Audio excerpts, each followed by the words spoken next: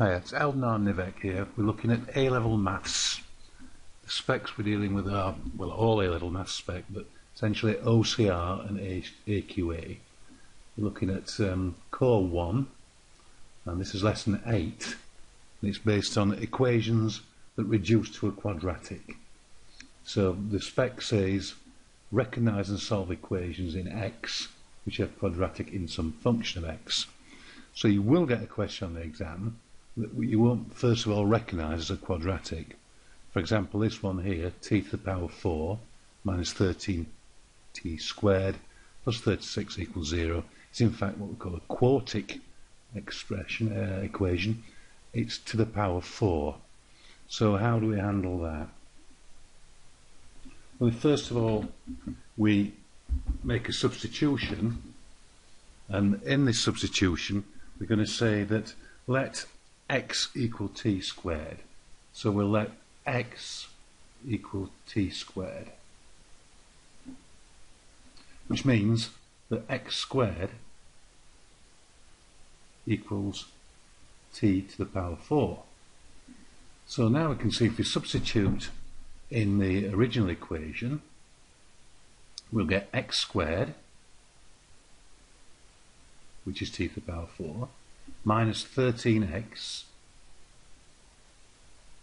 which is 13t squared, plus 36 equals 0.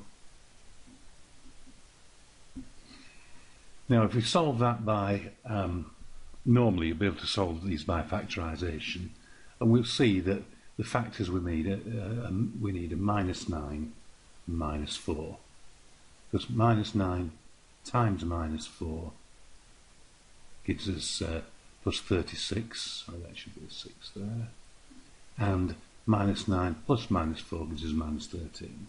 So then we get, set up our brackets, we get x minus 9 multiplied by x minus 4 equals 0, which means x equals 9 or x equals 4.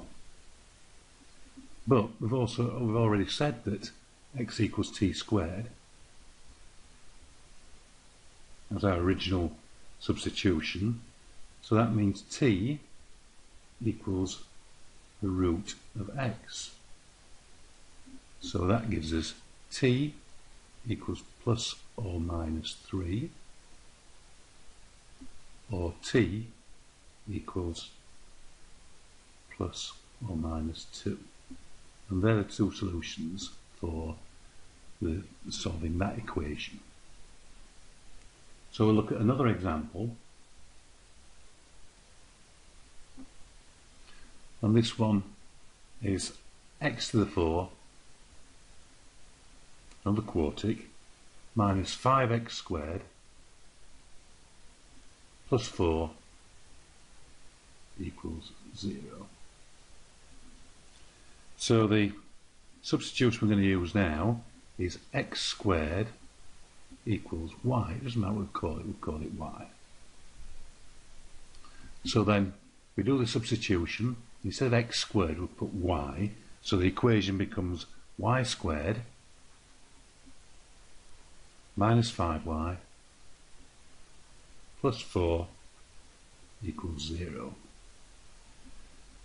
Look at, see if that factorises. Yes, it does, and we can use minus 4 and minus 1.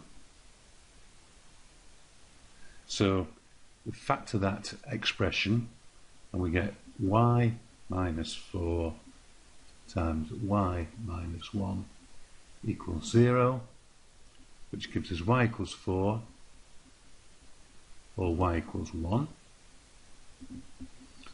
But we know from our original substitution that x equals the square root of y, so that gives us x equals plus or minus 2, one solution there, or x equals plus or minus 1.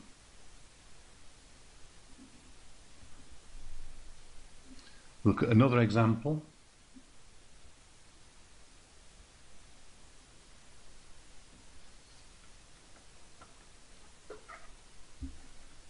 Here we've got x to the 4 minus 10x squared plus 9 equals 0. And I think you can be able to see now that the substitution we're going to use is we substitute for x squared, and we'll say again that x squared equals y. So we'll let x squared equals y. So then our expression becomes, our equation, sorry, becomes y squared minus 10y plus 9 equals 0. Look for the factors. Two factors that multiply together to give plus 9 and add together to give minus 10 are minus 9 and minus 1.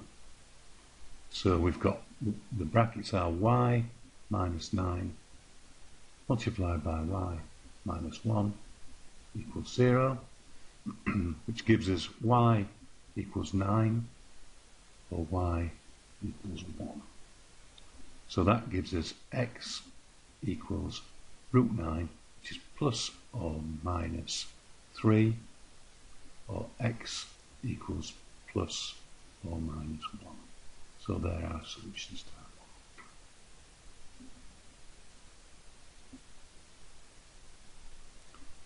This is one that's given in the specification. The example taken exactly from the specification.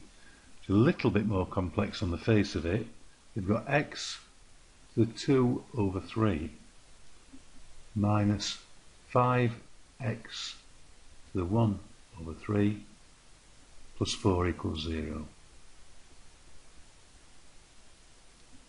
We've got to think a little bit about our substitution here, but I think we can see that if we let y equals x to the 1/3, which is the cube root of x, then when we square that we get x to the 2 over 3. So our equation then becomes y squared minus 5y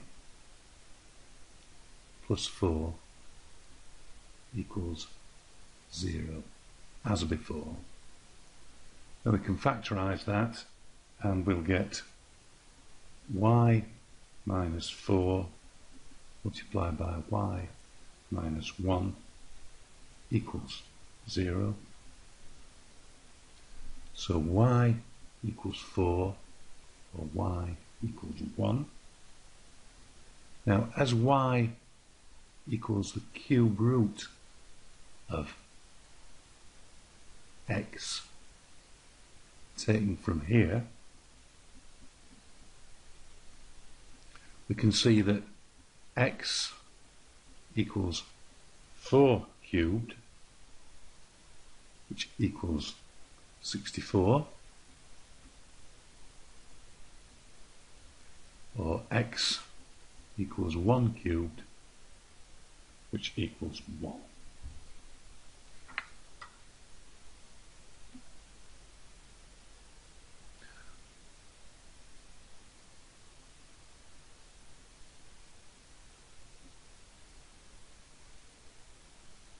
X to the 6 minus 7x cubed minus 8 equals 0. So we want something that we can square to get x to the 6. So if we say, let's let x cubed equals y.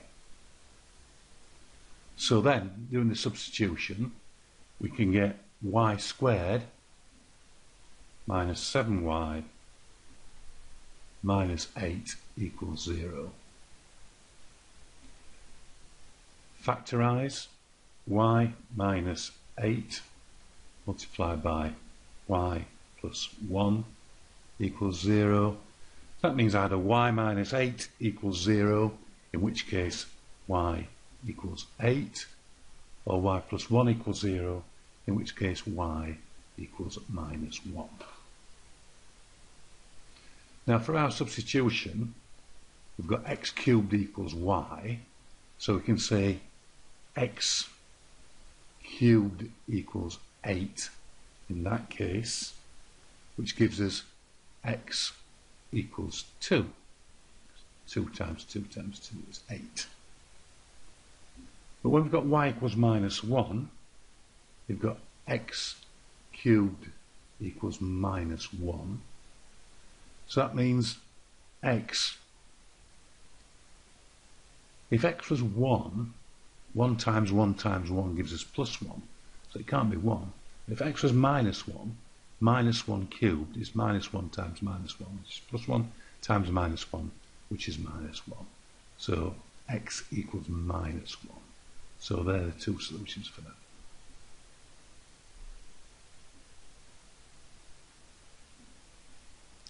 So that's how you solve a quartic equation, or an equation that reduces to a quadratic by a substitution. Just two examples for you to try yourself.